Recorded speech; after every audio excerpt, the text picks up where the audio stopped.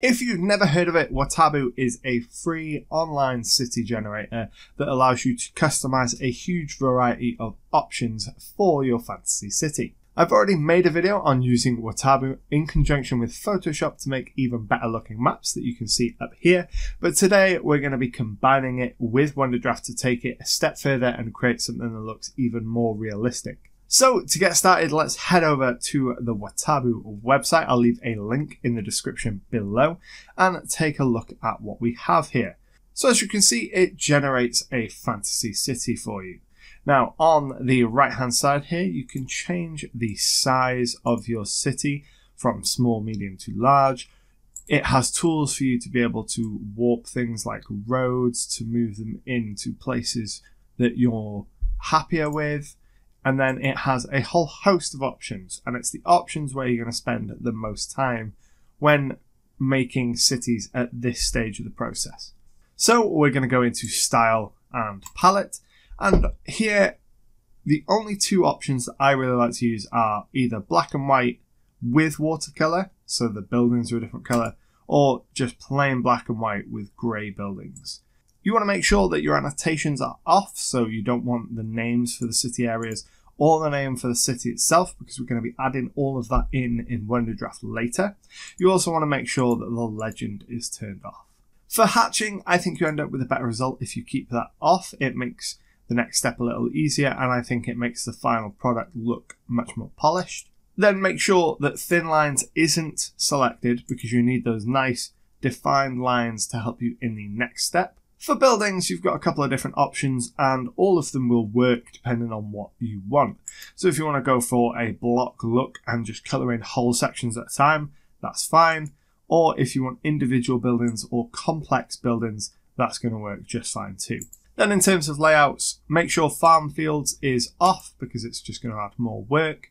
You can add more roads if you want. It's not really important. It won't have a huge impact on what we're going to be doing next. You can add a citadel, a plaza, or a temple. None of those are going to have a huge impact on the next step. Walls might impact you down the line, and I'll talk about why in a minute. Shantytown I would leave off. The next stage of the process is removing all the white space, and it adds a lot more work to the process. So for our example, I think I'm going to choose a medium-sized city with a citadel, with a river and a coast. So it's quite a complex city, and that will work well for what we're going to be doing here.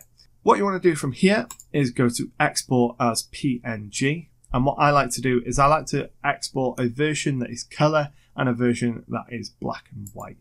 So if I export this here, we'll just call this test 1. And then change the palette to be black and white. And we'll export that as test 2. For this process, I recommend exporting maybe 20, 25 different cities with different settings and of different sizes. And the reason is we're going to be using these as assets within Wonderdraft to allow us to place them, rotate them, resize them as we see fit, and create a bigger city using the elements from the Watabou generator. The next step in that process is to go to your downloaded image and open it up with either Photoshop or a similar software such as GIMP. I've got Photoshop, so it's what I'll be using for this process. But once your image is in and loaded, you want to create a new layer, and then you want to take your other version, in my case the black and white version, and you want to drag it in. Place the file, and then you'll see on the right here a little icon has appeared over the layer. That means we're not going to be able to edit that layer unless we right click and rasterize the layer. So now we can edit both of these layers together, and we'll use the magic wand tool to select as much of the white space as possible and delete it, and then go to our bottom layer and click delete again, and you can see it gets rid of the white space on both layers using that magic wand tool. We'll just go through and do this for all of the white space throughout the city. So there's all our white space selected. We'll just delete that off both layers. And then we can go in and start doing the same for our river. Once all the roads, rivers and coasts are deleted, the last thing you want to do before you can save these is delete the little outlying buildings that you find on the map. This just makes it easier to blend two different assets together without having these smaller buildings overlap anything. And then our base asset is complete. We can save that then as a PNG file for both the grey and the colour version.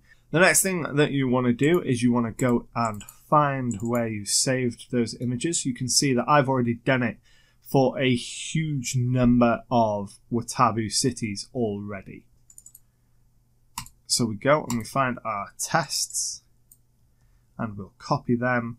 And then we're going to open up Wonderdraft, open our user folder and find somewhere to put them. Now I'm going to put them in the assets folder, in the example folder that you get with Wonderdraft. I've made a folder called Watabou within the symbols subfolder, and I'll just paste those in there. So now that those are pasted in, we can head into Wonderdraft and start doing the real work. Okay, so we come into Wonderdraft and we're going to start by making a new map. I like to use the A6 template if I'm going to be using this map on a virtual tabletop, but if I was going to print it, I'd select either A4 or A5. So we select our template and our theme. I'm using the Avoro 4.0, which I'll link to in the description below, but any theme will work. We click OK, let it generate, and then we're presented with our map canvas. Now we're ready to get started making our city map. So head to the symbols tab and you can see that I've already got some Watabou cities preloaded. So we're going to start with our new city here and we're going to place it around there. The next thing that we're going to do is going to fill in that water area. So we're going to go into our land tool and lower landmass. Now we want to make sure that this is the right size, and then we want to go in and start removing some of this land to create our river. You don't have to be really neat at this step, you just want to rough in the waterway. You're going to go back in and refine those edges in a moment. And then we have a really rough version of our water system in place. We can go back into our symbols tab and we might select another area of city. So we might decide that there's another city district there. So what I'm going to do now is I'm going to go through and I am going to tidy up the water using my graphics tablet, and then we'll get started on roads. So once our coastline is in place, it's time to go in and start adding roads.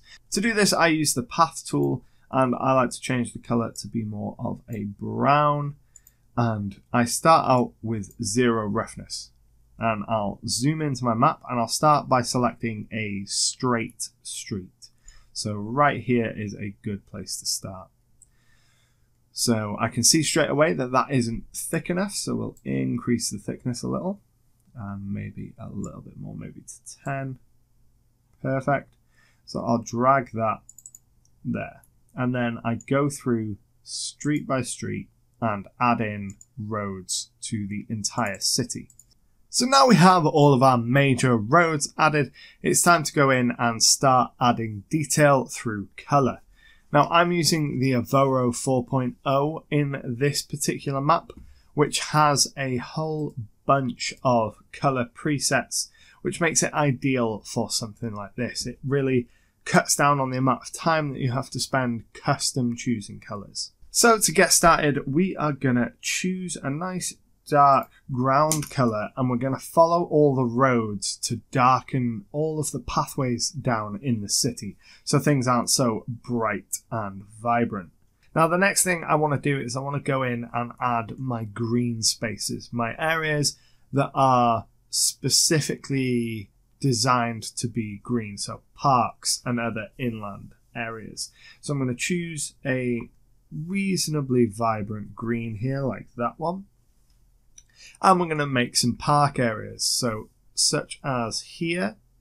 If if we drop our brush size down a little bit, this area right here is a perfect park. It's on a corner of a city block. It's a nice open space, perfect for a parkway. Now that we've added our major areas of cultivated grassland within the city, we want to go in and start adding the grassland to the exterior of the city using a nice big brush.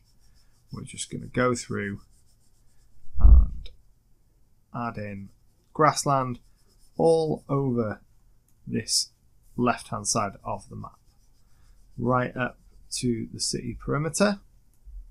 And then we're going to do the same up here. Add some grassland along here, feather it in to the cultivated grassland here, and bring it down here. Now we'll reduce our brush size as we go so that we don't overlap too much of anything.